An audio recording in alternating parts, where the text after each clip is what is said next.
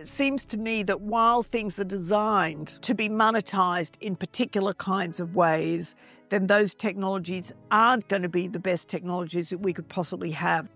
Monetization, advertising, attention, they're the models we've got. We really need to do a lot of critical work to stand back from that and think, well, actually, these technologies don't need to be designed in these ways. Even things like the platform economy, rather than Uber workers being sent around by algorithms, we could have a cooperative platform that the workers themselves ran and decided what the schedules would be and how to share out the work. I mean, I know that's just a kind of fantasy example, but, we have to think of different ways in which to kind of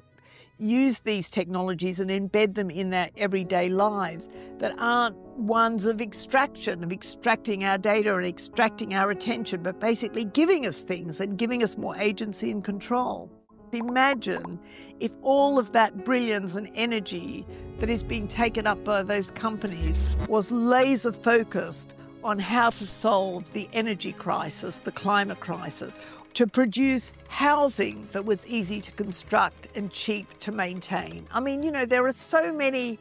real world problems that I just think if I could harness all of that brilliance and get them to focus on a few other kind of problems rather than a chat GPT